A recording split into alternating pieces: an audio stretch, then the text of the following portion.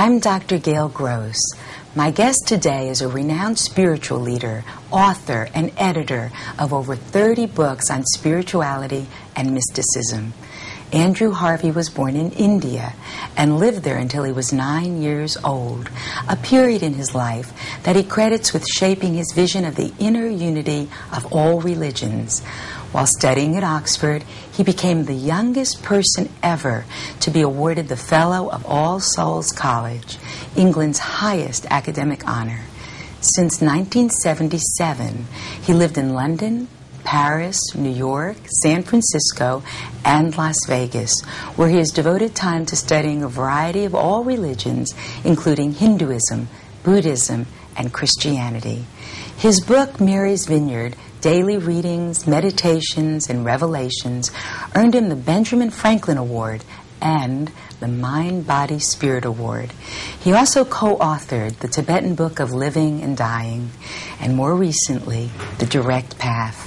He was the subject of a BBC documentary in 1993 called The Making of a Mystic, and today devotes his studies and writings to explaining the direct path to God.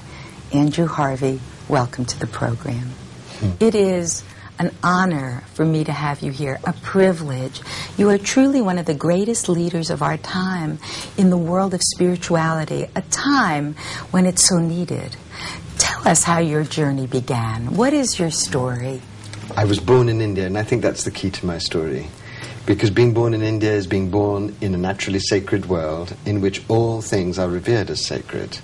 I was born of British parents in India, and I think being born in India gives you three main perceptions. First of all, that God includes horror and terror and suffering as well as light and glory and peace. Secondly, that the entire world, everything in the world, is blessed and holy, from the tiniest flea to the most extraordinary and brilliant elephant. And I think that the other perception that it gave me was that all religions are different facets of one overwhelming truth. Because I had a Hindu cook, a Muslim driver, a Catholic nanny, and Protestant parents. And very early on in my life, I intuited that in essence, all the religions were trying to lead people to the same place of revelation. Yes, you know, I was a very close friend of Swami Satchidananda. Yes. And he always said, paths are many, and truth is one. And therefore he honored and valued all religions in their purest form as bringing the truth to everyone, peace, compassion, and love. This is one of the great achievements of Hinduism, and in saying that, he's really saying the deepest truth about his own religion. Yes. One of the visions of Hinduism which I love, and this goes to the core of what I learned as a child, yes, is something that Ramakrishna said. He said that, yes, think of God as a mother, and think of revelation as a big white fish, and think of the human family as 6 or 7 extremely demanding, quarrelsome children of the mother, and think of the mother then saying, well, what I've got to do is to cook the white fish in different ways for my different children. Yeah. My mentor, and the man who changed my life, and I'm sure we'll be talking about him, Father Bede Griffiths, used to hold up his hand like this, and he used to say, think, this is Christianity, this is Taoism, this is Buddhism, this is Hinduism, these are all the native religions. And they seem very different, don't they, on the hand? And they are, because there are different dogmas, there are different ways of formulating the absolute. But when you come to the center of the hand, I love this. You have the inmost experience that all the mystics of all the traditions are looking for, and that experience is an experience of non-dual identity with the entire cosmos, and that experience is the truth of all sentient beings, of all human beings, and it is to have that experience of non-dual identity, of deep, deep, rapturous, blissful, conscious unity with all existence, and the deep truths of all of the mystical traditions enshrine that experience and help us get to it.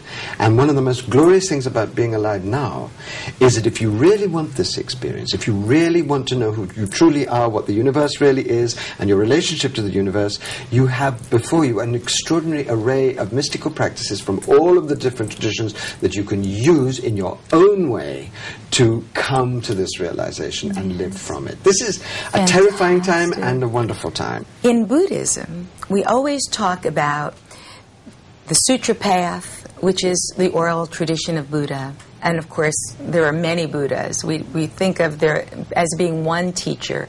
And yet, what the interest is, what we're really told is that divine is in all of us. There's God in the godliness in all of us, the soul in all of us. Your Christ nature is as good as Christ's nature, your Buddha nature. And he said to his apostles, of course, go out and heal as I've healed. It's there for all of us. Yes. We all have that potential. Tell me your vision of the rebirth of the feminine, the end of the warrior, and some kind of marriage or integration, really a hopeful, total, individuated world as well as individuated individual. Well, my deepest belief, and it's actually been my inmost experience, is that we are now, as a human race, entering what I hope will be the era of the sacred marriage, in which the integration between the two sides of God, what you could call the masculine and the feminine sides of God, will take place in the human on every level. And so what will happen is an integration of a vision of heaven with a vision of a renovated and transformed earth, the deepest truths of the feminine with the deepest truths of the masculine, the holiness of the body with the holiness of the soul, and a deep mystical practice with radical action to create a wholly new way of acting in the world, which I call mystical activism. And you see the world right now in an apocalyptic moment. The world is in the apocalypse, but the apocalypse is not what everybody believes it to be, a terminal situation. It is actually a force for change. It's a birth process. Yes. And in the mystical process, which I've partly been through, you go through what is called a dark night of the soul, in which you lose all your moorings and you're stripped of all of your certainties and all your illusions are shattered and you suffer horribly. But if you know what's happening, you know that this suffering is not the end. It is actually the preparation for a wholly new level of consciousness. The world is now going through a communal dark night of the soul, what I call the dark night of the species. Yes. It is that I believe the divine is presenting a mirror to humanity. When it gets humanity's attention, and I think humanity is now listening, because terrible crisis makes you listen, the divine turns the mirror to the right, and the mirror goes dark, and a seven-headed beast of the apocalypse appears in it, which we all have to look at. And very simply, those seven heads are the following: a terrible busyness, an appalling, hectic busyness and anxiety which prevent people from really getting to the core of their divine knowledge and their divine nature. And if you combine that, a population explosion with a environmental holocaust, with fundamentalism, with weapons of mass destruction, with addiction to technology, with mass media that trivializes everything, and this busyness that prevents self-recognition at the deepest level. No contemplation. No contemplation, no peace of mind. Yes. You have the recipe for what's going on. Right. But once the divine has really forced you to look at that and really got your attention, then the divine will smile and the mirror will turn. And you'll see what I call the golden mirror, which my life has been dedicated to staring into. Yes. And what I see in the golden mirror are 7 stars of the new birth of humanity and of the birth of the sacred marriage on earth. And I see in those stars as the following. I see those stars. The first one is the crisis itself. The crisis is a vast opportunity for us to face our shadow as a human race, and also to face the divine that lives within us and start calling upon it to renovate everything. The second thing I see is that the technology that is very devastating in many ways is also offering all kinds of new possibilities to humanity. And third, the fact that the mass media, terrible though it is, has turned up with, we're talking on it, and has turned up with the whole marvelous new tool of the internet. Imagine a world galvanized by the real information on the internet to start setting mystical activism in purpose.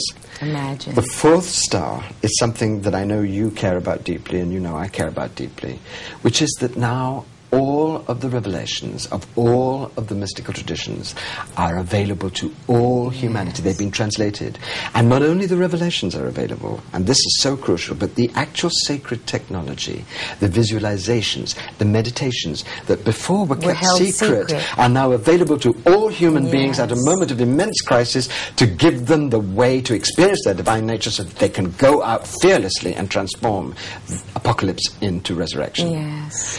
The fifth great facet is that in non-violence, in the work of Gandhi and Martin Luther King and Rosa Parks and Nelson Mandela and, of course, His Holiness the Dalai Lama, we've been given a tool of political action rooted in soul force that really can slowly transform almost impossible situations. Yes. And this brings me to the last 2 points, which fundamentally are one point, which is that the divine really wants this great change to happen and is showering humanity with knowledge and bliss and grace and revelation.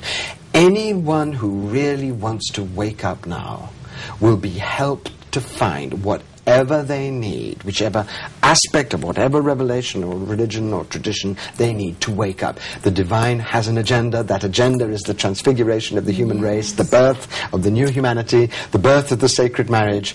And what I would really love to say to you is that the clue, which is point number 6, is the return of the divine feminine. Right. And she's coming back in all kinds of ways. She's coming back theologically and mystically, but she's also coming back in holistic medicine, in visions of cooperation in business, in the great resurgence of feminine rights, in the great resurgence of gay rights.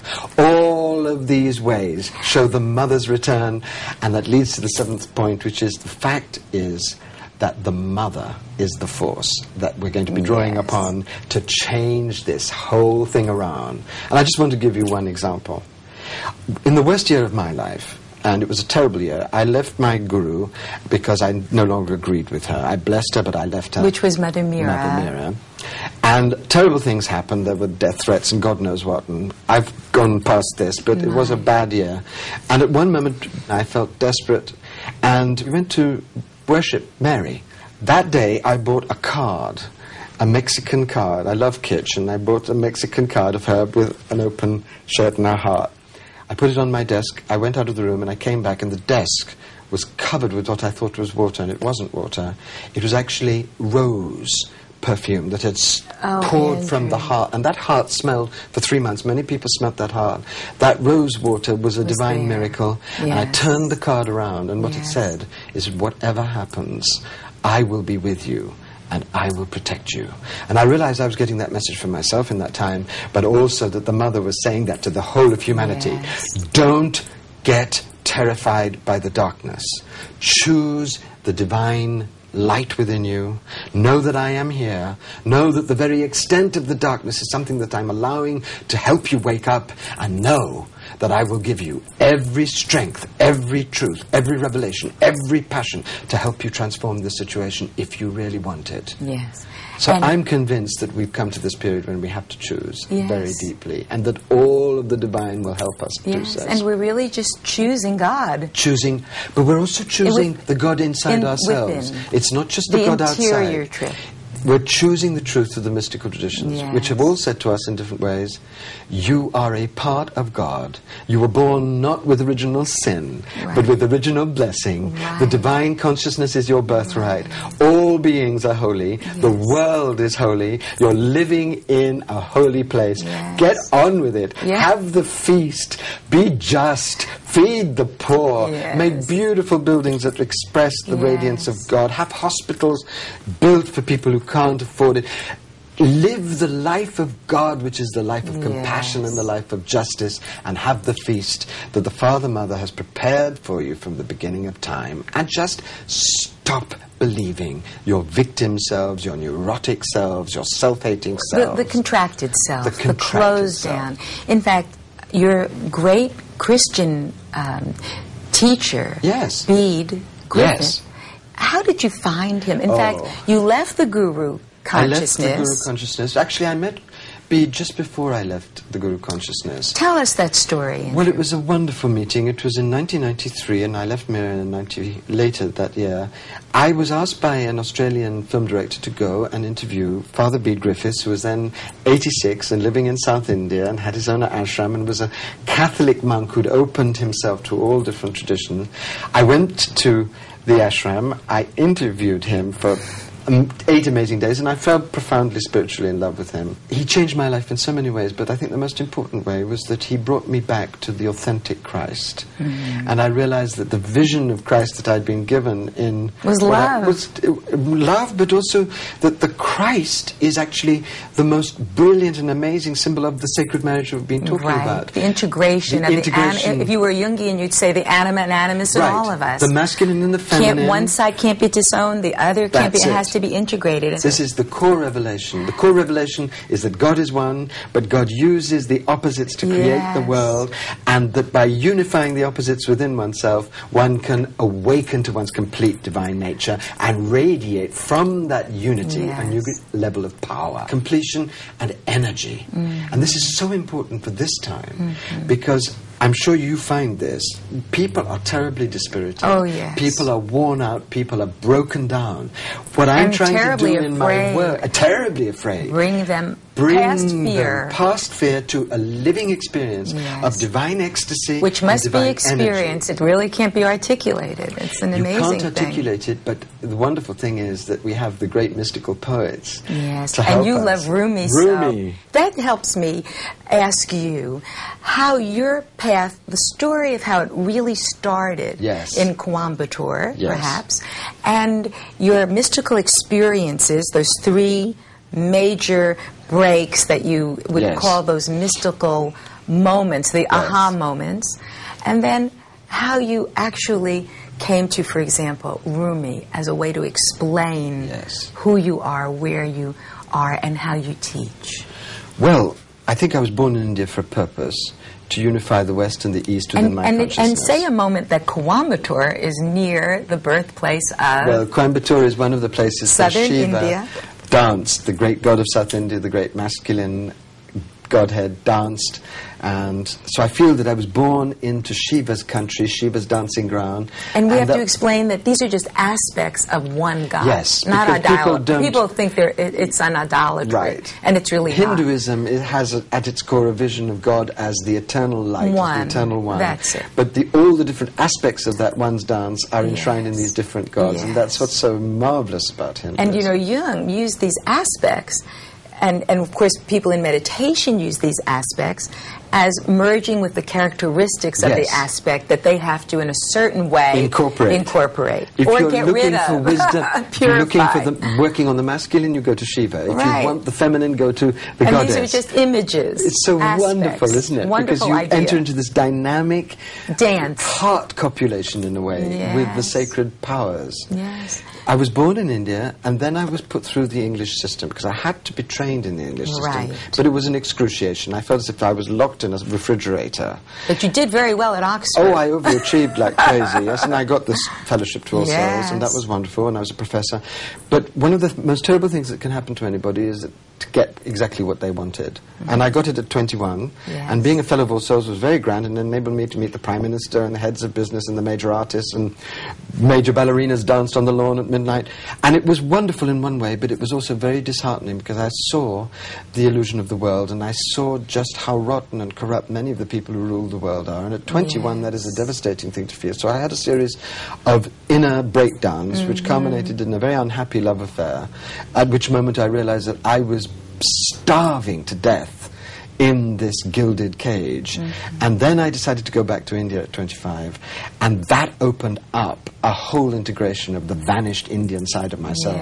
And I had a series of absolutely shattering mystical experiences at 25 when I was living in an ashram by the sea in South India, in Pondicherry, in Sri Aurobindo's ashram, and I was forced to face that my whole education, everything I'd ever learned, was nothing compared to this new reality that was dawning with me. And fundamentally there were three experiences. In the first, I had a dream in which I felt I was in a cloud of voices, and one of the voices said, "I am the beloved, and now you must go down." And I went down, and I fell into my body. So I realized that there was this fundamental connection between the soul and the soul. This is so Kabbalistic. Of course, yes, it's the descent in the Tikkun Olam, the healing. Exactly. The second was of course, that I the had Elohim, the divine feminine. Right. The creator. Because it's your part of. The second vision, I really had a vision of light. I was walking back at night by the sea, and everything became white light. And I heard the whole universe chanting Om, and I went back to my hotel room, and I was reading the Upanishads, and I opened the book, and it said, "When you are ready, you will hear the entire universe chanting Om, and you will see the light of the divine presence." And I was petrified, because the experience was so vast, and it deranged everything. Out of control. I closed the book and concentrated on sort of eating calmly for a few days, getting grounded. And in the third, which has really been the complete dream of my life, I was on a beach again in India, and I saw a figure coming towards me, and this figure was neither male nor female, but both, in white robes, a figure of incredible beauty, so moving and beautiful.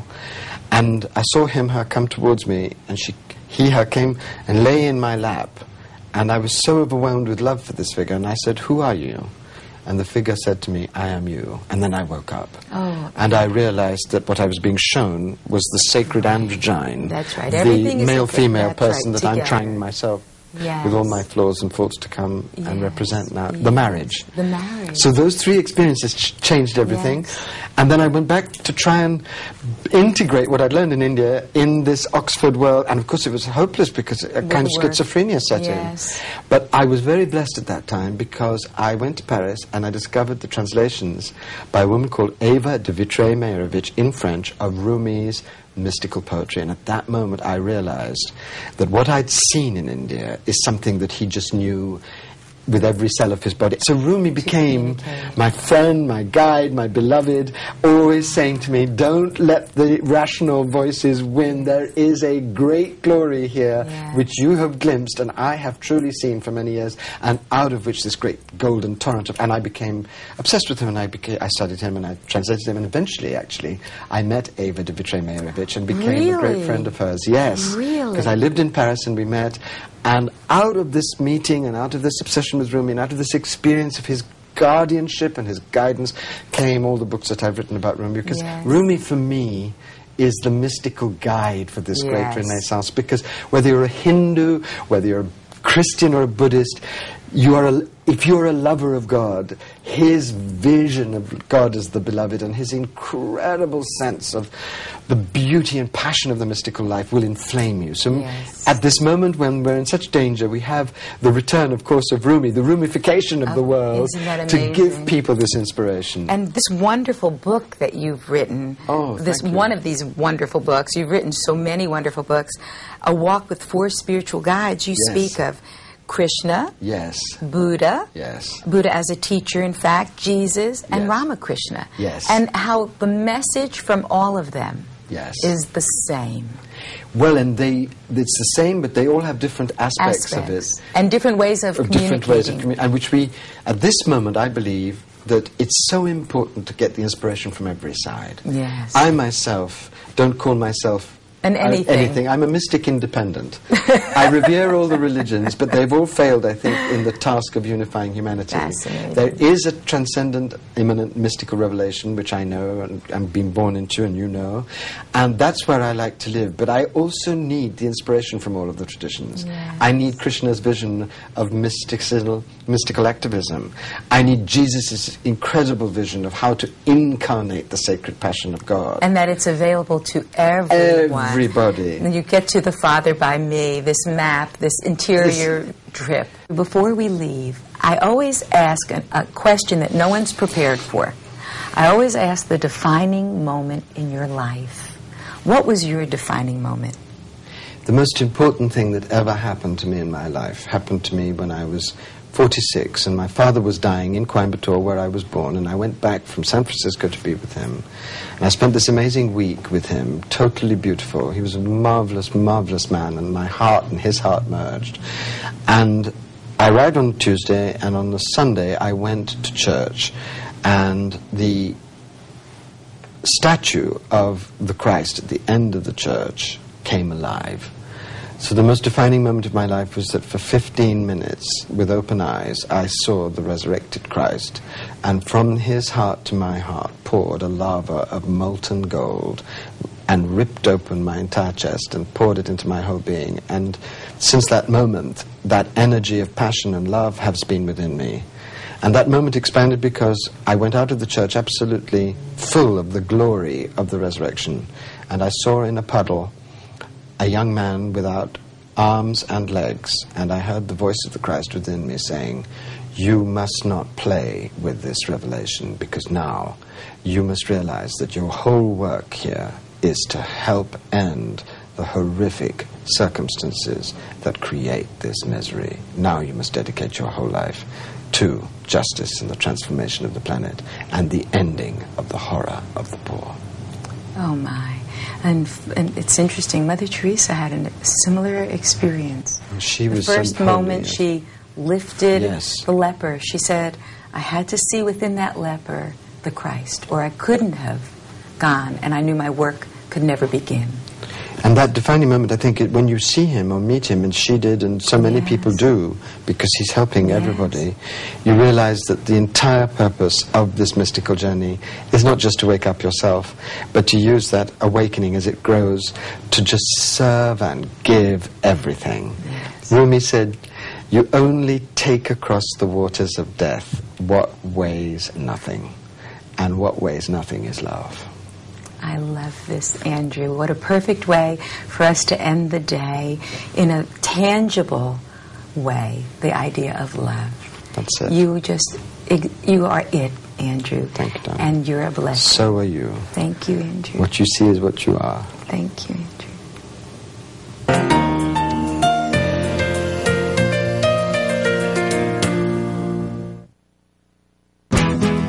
We are PBS.